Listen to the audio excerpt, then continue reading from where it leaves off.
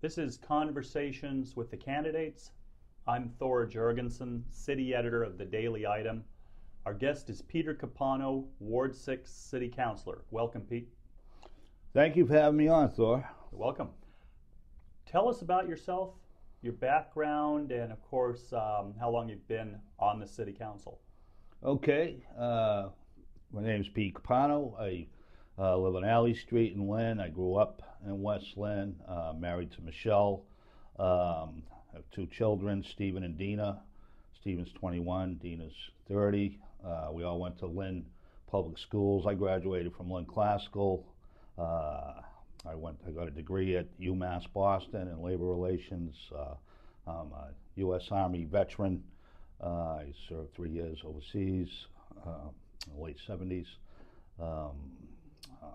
Delegate to the North Shore Labor Council. I'm president of IUE Local 201, representing workers at GE, Avis Budget, Logan Airport, Saugus Librarians, and Viola Wastewater. So I grew up in Lynn, and my passion is West Lynn. I'm a counselor from West Lynn. Like to see some improvements there and working towards that. And I'm also a member of many boards, various amount of boards in the cities. Try to stay active as a counselor and as a citizen also. Pete, how long have you been on the City Council? How long have you been on Water and Sewer, which is, you have a unique role in that you sit on two major city boards that make multi-million dollar decisions. Yeah, so I've been a city councilor for 10 years now. It's went by pretty quick. And been on the Water and Sewer Commission for around a year. Summarize for the voters, Pete, what you consider your accomplishments. Okay, so, I think, the accomplishments, it's hard to really say which is the biggest accomplishment. One thing I like to consider as an accomplishment is the ability to develop relationships with people in the different neighborhoods. It's a very diverse ward, and I seem to have like a representative from each area, that can help me out, sort of a mayor of every street, and able to work that way through the neighborhoods. I consider that an accomplishment. Nuts and bolts accomplishments. I think that when I took over as councilor, there were a lot of empty buildings in the ward. We had the Nissan Bakery, rat-infested place on the Linway, the old Lynn Ladder building. And those are both filled now. Price Right, a little mall there, Linway Mall, and CVS on the Commons, and business in Ward 6 is booming. You don't hear about it a lot. I know we focus on the downtown restaurants, which we should and which I support, but there's also newer restaurants in West Lynn too. Well, like Bruno's Burgers on Western Ave just opened up a short time ago. Great place to eat. Hacienda Corona, Mexican restaurant on the Linway, is a great spot. And the Lynn Lumber Building now is completely done over with. We have a microbrewery going on in there. Other accomplishments that I like to see is opening up Lynn Tech at night, working with the school committee and other council members and members of the community to open up Lynn Tech at night. As you know, we have a machinist program that we run through the local with the idea that what I would like to see is the school opened up at night, all the shops, for Lynn residents to learn skills so they can get living wage jobs with benefits and a career path at some point. So I like the idea of tying that sort of thing. I know right now the people looking for the food pantry, which they should be. I know there's a vacancy there and people are looking for a spot, and I think we should try to help them if we can. But I try to think of it in other ways also. I mean, if people have a job, we'll have less people going to the food pantry, and I think we need to make that connection. I think one of the accomplishments was the waterfront zoning plan. Working on that, moving the power lines. It's too bad we had the economic collapse, a few years ago.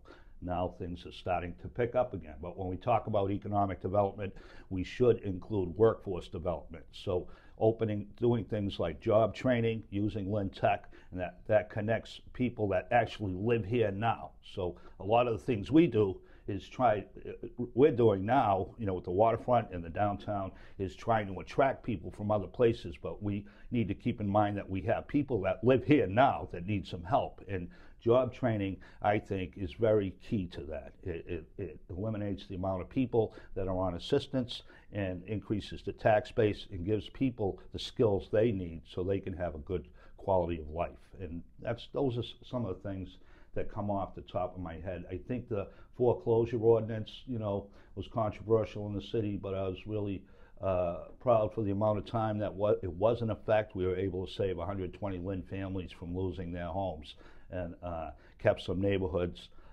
with people in their homes, so we had less vacant buildings, and we were able to help people that way. So those are the things that just come off the top of my head. What's the biggest issue facing the city of Lynn? So, as you know, there's a drug problem, there's a heroin problem.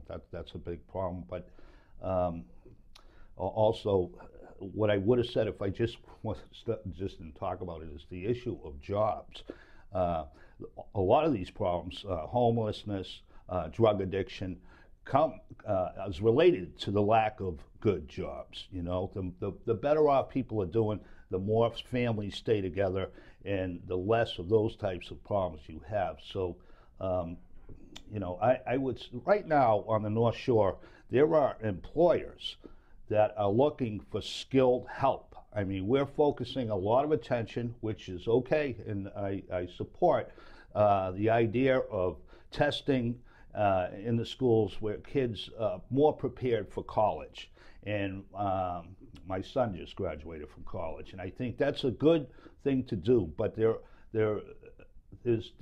no plumbers looking for looking for work. They're all doing fine. If we could, match the needs of employers for welders, tradespeople, machinists, with Lynn, a place where there is unskilled labor. They need the skilled help. We have unskilled labor. If we can train people for good jobs in the types of neighborhoods, especially surrounding the school at Lynn Tech, we will be performing a service. It may be immeasurable in terms of when you look at statistics and what you are doing and you want to add it up. But those types of things, when people get out of a program like the ET Machinist Training Program, they have a job. It changes their whole life. They're able to get a car, get an apartment, save for a house.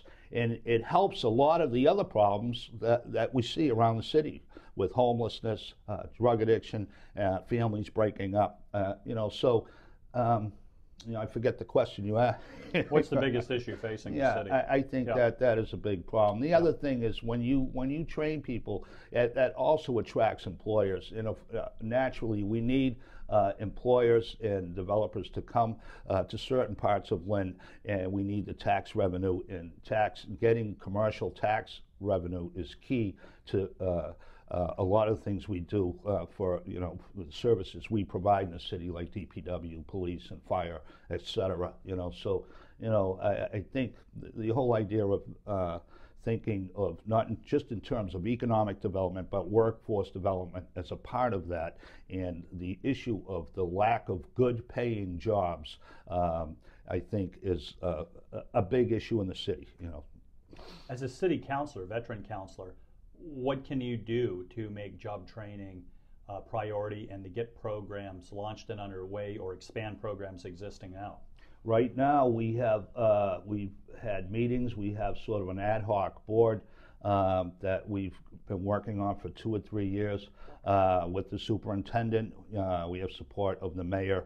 Some of the councilors and school committee people are on board. We're actually hired a director actually to run a training program at Lynn Tech at night, starting within the next couple months. I forget the exact date. Hopefully we'll have training programs there for we'll be able to use some of these shops that are in the school to provide training for people. You know, we've lobbied from the state. The state delegation has been great providing funding for some of this training, and we've been working with trying to find more funding sources. But as a counselor, what I've tried to do is try to put all the pieces together. And by the way, the new principal at Lynn Tech is terrific. They're starting a new HVAC program next year, which is a job that is in demand and also gives people all types of skills: electrical, plumbing, and air conditioning and heating type skills. We need to be thinking in terms of those types of jobs, not just the college jobs. Not everybody is.